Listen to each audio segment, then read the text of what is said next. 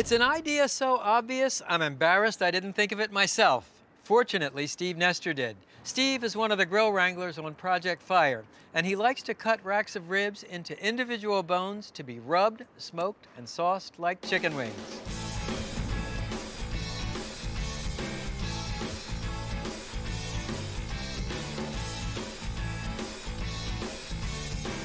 Start with a rack of St. Louis cut ribs or baby backs. Cut them into individual bones. I'm using St. Louis cut ribs, which are a shorter version of a spare rib. I love the meaty flavor of a St. Louis style rib. Now, arrange your ribs on a wire rack over a sheet pan. Next, prepare the rub. Add equal parts salt, freshly ground black pepper, sweet or smoked paprika, and brown sugar, chili powder for spice, onion powder for sweetness, garlic powder for pungency, and celery seed, just because it's so interesting. Mix the ingredients for the rub with your fingers, breaking up any lumps in the brown sugar. Now come and season the backs of your ribs. Then turn the ribs over and season the other side the same way.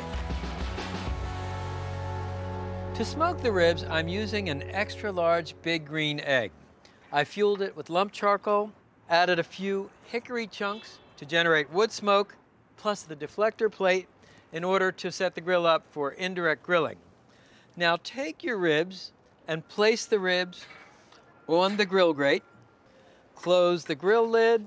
We'll adjust the vents to obtain 250 degrees. Cook the ribs for 1 hour. Total cooking time will be 3.5 to 4 hours. Meanwhile, let me show you how to make the cider spray.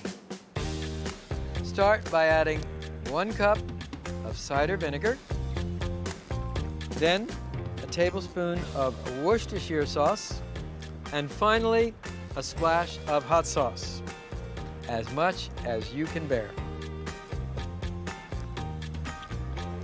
Open the ribs and spray them with the cider spray. And you'll do this every 30 to 45 minutes. We're adding an extra layer of flavor, keeping the ribs moist. We have one more preparation to make, and that is a chipotle molasses barbecue sauce. It starts with ketchup, to which you will add a sriracha for heat, Dijon-style mustard for tang, brandy for fruitiness, sambuca for an anisey sweetness, molasses for an earthy sweetness, brown sugar for more sweetness, garlic powder for pungency, and chopped chipotle peppers for smoky heat. Next, add the finely grated zest of a lemon for brightness, and a squeeze of fresh lemon juice for acidity. Finally, a splash of Worcestershire sauce to bring it all together. Now whisk the ingredients together and bring the sauce to a boil. Then reduce the heat and gently simmer for 10 or 15 minutes. Take a look at the ribs. They're coming along really nicely. So again, every 30 to 40 minutes, we'll spray with the cider spray. So it's been 3 hours, and take a look. The ribs are almost cooked. You can see the meat has shrunk back from the ends of the bones by about 1/2 inch. So at this point, brush the ribs with chipotle molasses barbecue sauce. The aroma is incredible. The scent of sizzling pork, spice rub, and hickory wood smoke. Are you hungry yet? Well, I hope you can wait another ½ hour, because the final step is to open the vents wide and sear the sauce into the meat. Check out those rib wings. You can see they're done. The meat has shrunk back from the ends of the bones by about 1/2 to 3/4 of an inch. And here's the advantage of having arranged the rib wings on wire racks. You can just pull them off in one fell swoop. And I kind of like to just pile the ribs up in a bowl. These make perfect finger food at a tailgating party.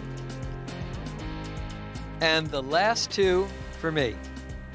And a dollop of the chipotle molasses barbecue sauce. Yeah. So let's see how we did.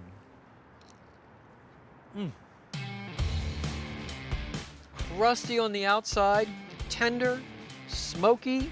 See a little touch of pink, a smoke ring. Try a little of the sauce.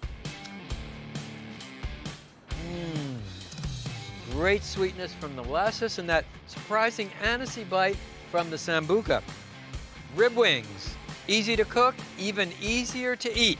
An idea whose time has come. Game on.